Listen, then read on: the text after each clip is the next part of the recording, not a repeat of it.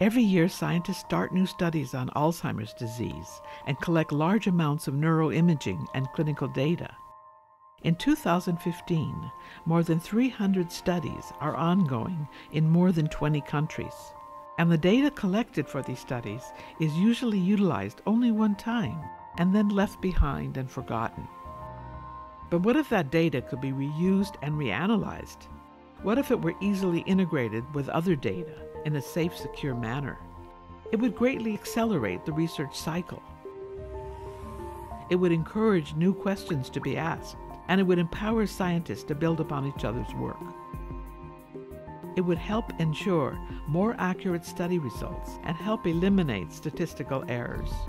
It would be scientists around the world working together toward a common goal: to understand the causes and treatment of Alzheimer's disease.